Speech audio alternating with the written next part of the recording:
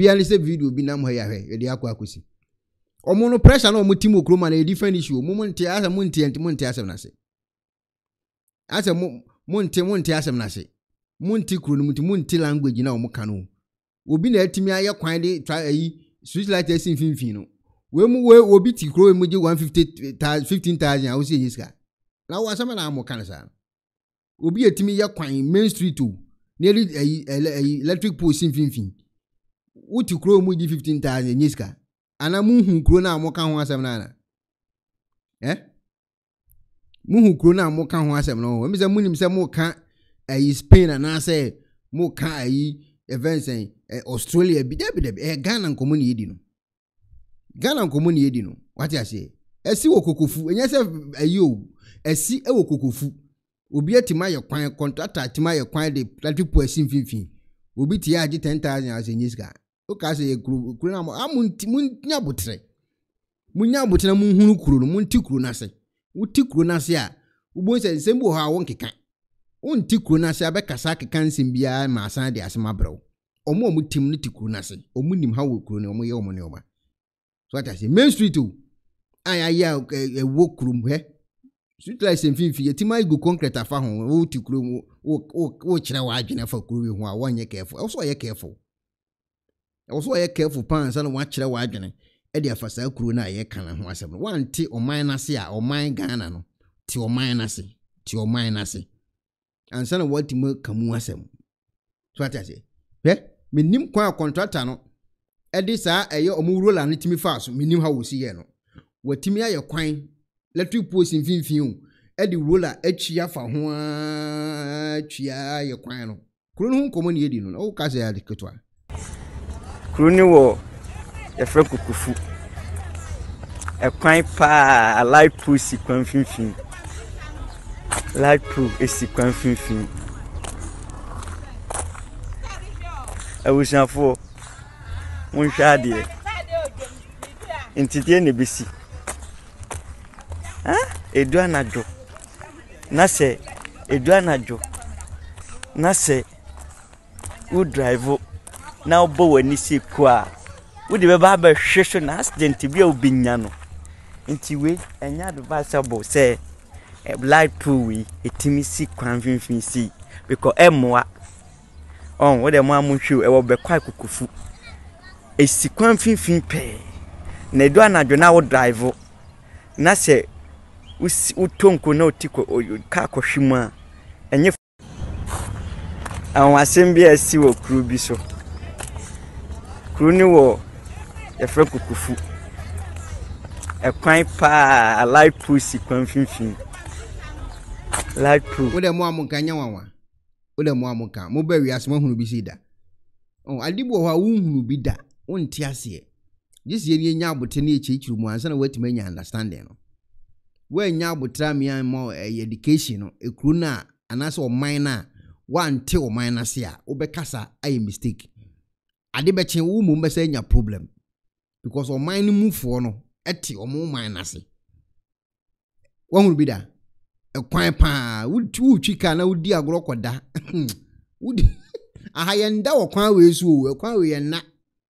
contractor otimi yes akwan we oye nipa boni ni style bia bi oso akọ school ama wo ye contractor ho ahwan adwini boni nko a bele mo hu bi da timinim se waye se ema obi so koye inspection obi asan akọ inspect onye se wawe no obi asan akọ inspect hu se adwuma na si wa bole nsema ma no wa ya ade na kasa go no mudi okuru no so ti o minus ni hu de o man no ete ni o mate ansa na watimi aka o man no mu nsema ankasa to wo mu a utimi ti ase yi unimu a onti ase so ati ase electric pool pa listen vivo obi atwa so obi akọ normal one guy young guy pen atime hunu sade we de ehu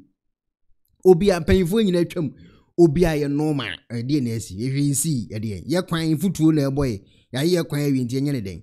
obi amfa ho ye normal young boy na ono onika na wo twi no ono na mum na atime video ato TikTok ebusa question say ya de pan na asi but omo timu no omo voka apu normal bibiensi bibien no azio enso we say omo page no so amohwe video ni nyina obi abusa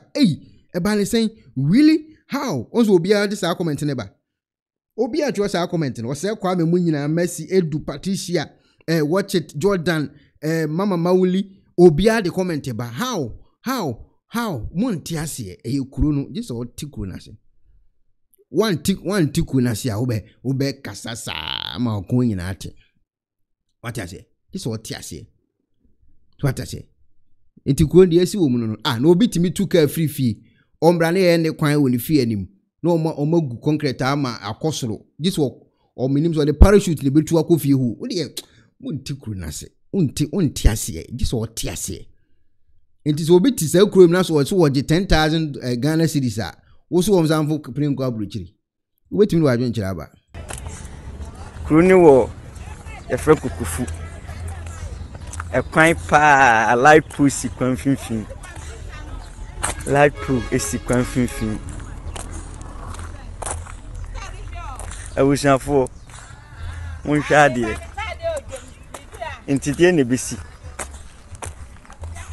edu anajo na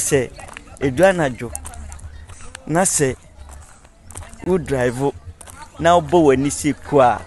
wo de be ba hwehwe na accident bi a obinya no enti we enya advisable say light pool we etimi si kwan finfin si because emwa on wo de mo amunhwe e wo be kwa kokofu esi kwan finfin pe na edu anajo na wo drive na se utonko na otiko ka kohwimu a enye.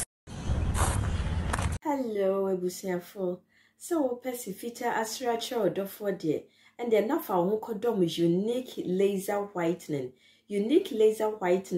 our toothpaste stronko a odi twitwi wo sen ema wo sen eye fita na eye fita no nso no na eyi enka bone bia ewo wo no mu bia any tea stain coffee stain smoking stain sibia unique laser whitening product ebeyi ni nyina free so ama kama de obani say utu so na odi bi egu o brush do so na odi twitwi wo sen so nyina kama Uvia and who wenum Jano wenum sa into for unique laser whitening. I was 07999792330. Unique laser whitening or say Muni ses.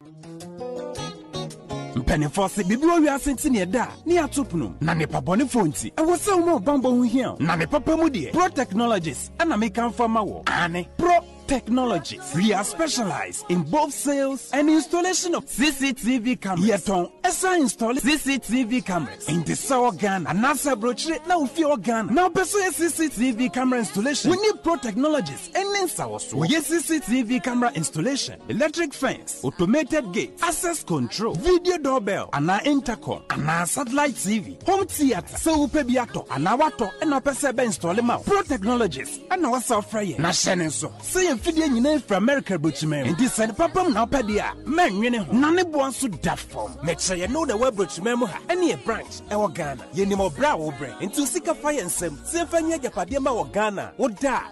na ne tenese yes general construction so web brochire na peso si fi Ghana e dan plan bia peso si se wa sha se dada anafe na peso si plan bia ye besia ma eno echi so here solar power ana bamba ho sensem bia de woni ye ni nsawoso ne sanso smart home abefo video bia pese hye e wo fie ana watwuma mo de ma wo woni ye ni nsawoso we are just a call away ne sanso wadan de ma han ana ofre brochire bedu Ghana na wo pe full house room ana apartment ahan for short term and long term ye be ma obiane border form na bamba ho nsem de ma nwene ho enna ye interior decoration so wasi fie na wie ana yesu fie na ma no ye sign decoration ye be siesie fie ana office so e de ama no edi so tom fidie bi na wo hokun ya faso install ana ne settings ye be ye e de ama e wo Ghana wo be hu yen wo mira fra denta e de wani ache dodowa wo be hu ye e wo ahie ye ne Emalin pharmacy and what the same building. For information or WhatsApp 401-7570-300 and a +401-6992-254. Pro Technologies. We have the solutions for your security and home entertainment needs at affordable prices.